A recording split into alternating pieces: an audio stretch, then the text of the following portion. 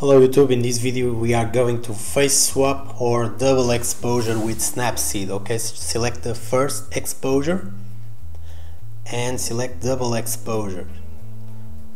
Click plus, select the second exposure, arrange over the first exposure. Okay, so with two fingers you can zoom in, zoom out and arrange the best way you can over the first exposure.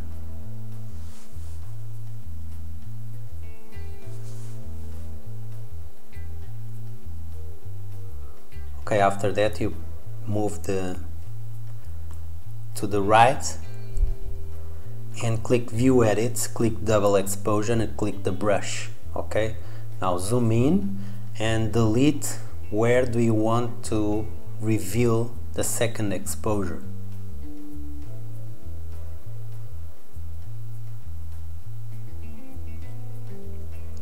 The best you align the photos, the best the final result will be. Okay, so with faces it's a little bit difficult to align ears and stuff like that, so if you do it with rectangles and circles and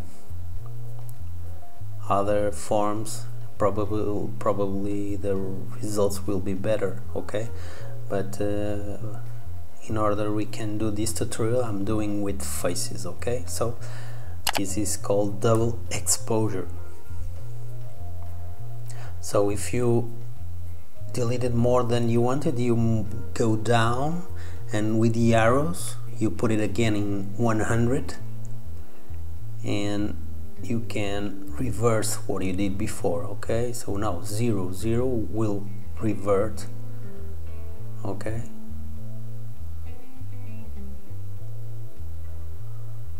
so I hope you enjoyed this tutorial.